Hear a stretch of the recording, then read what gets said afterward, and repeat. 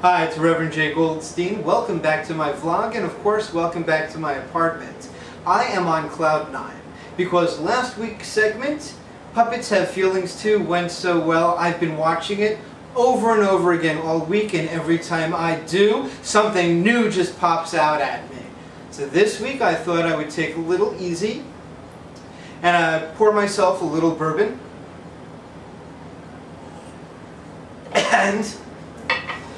and I had my secretary type up all the emails that I got on the puppets so that I could read them with you for the first time. So let's go. First email. Dear Reverend J, you suck. Well, you're always going to get one of those you suck emails no matter what you do.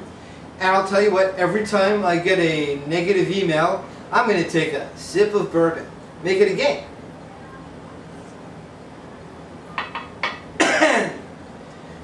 Second email. Dear Reverend J, I do not have children, but when I do, I expect them to come out a little more stupid after watching your puppets. Parent blogger. Alright, that's not a very positive one either, so another drink of bourbon.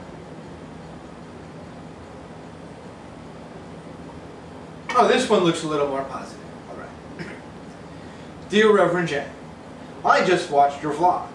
I've been a fan for several weeks and have great expectations, but this surprised me. I loved it. It made me laugh, cry. I may have even learned something. Dr. Opposite. Oh, it's a fake email. So I'll just take another drink, shall I?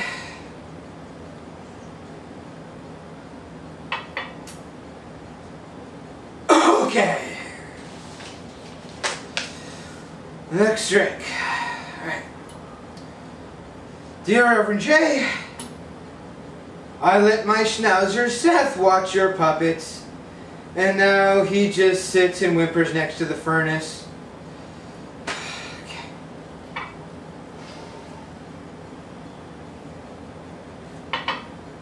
You know, I did these for you. Don't you have any gratitude? I mean, do you even know how hard I worked on the theme song alone? No, don't play it. Don't play it. No. You don't deserve it.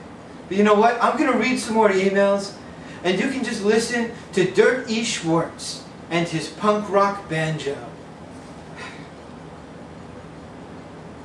Ah, oh, man.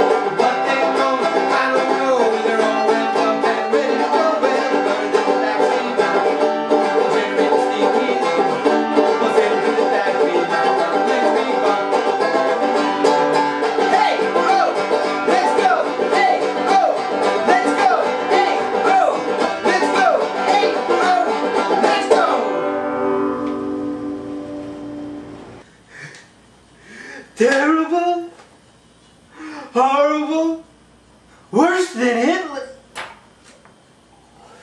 Hitler didn't even make puppets.